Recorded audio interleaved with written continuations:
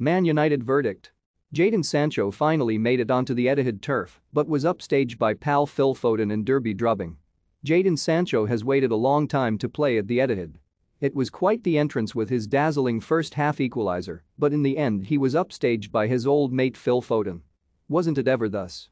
The Three Lions pair are just a couple of months apart in age, but it was always Foden making the headlines when they were teammates. Sancho spent almost 3 years coming through the ranks at City but never made the first team, much to his frustration. A couple of FA Youth Cup finals he appeared in were held at the Academy Stadium over the road. Meanwhile, he was injured when his former club Borussia Dortmund were paired with City in last season's Champions League quarter-final. So finally on Sunday he got his opportunity, and this was some way to make the most of it. Midway through an enthralling first half he collected a pass from Paul Pogba out on the left and cut in past his Three Lions teammates Kyle Walker and John Stones. Free bets. Get over £2,000 in new customer deals. He still had plenty to do but curled a lovely shot from the edge of the box beyond the outstretched hand of Ederson. Sancho celebrated with a shrug of the shoulders as if to say to Pep Guardiola, "See, I told you I was good." It was the City boss who sanctioned the sale of Sancho to Dortmund in August 2017 when he stalled over a new contract. The staff at the City Football Academy had concerns about his attitude, while Sancho felt frustrated as he could not see a pathway to the first team. So he left for a fee of around £10 million and returned to the Northwest for £73 million after 4 excellent years in Germany. City got a cut of the proceeds but must have wondered many times since he left what they had missed out on. On Sunday they got a little glimpse of his talent with his superb equalizer.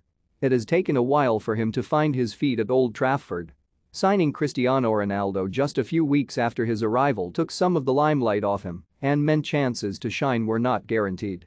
Even so, he managed only 1 goal in his first 16 Prem matches.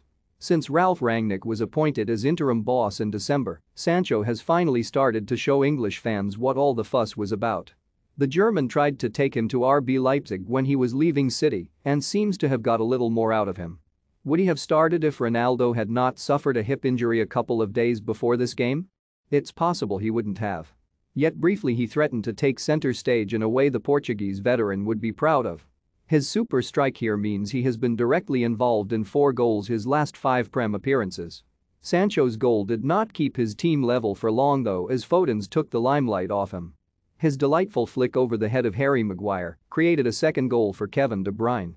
And Sancho blazed a chance to pull his team level again high over the bar before halftime after some neat work from Bruno Fernandes. City pulled away in the second half. They are hunting a treble with his old mate Foden, very much at the heart of it. Sancho had a moment to remember but left wondering what might have been if he had shown a bit of patience and stayed in the blue corner.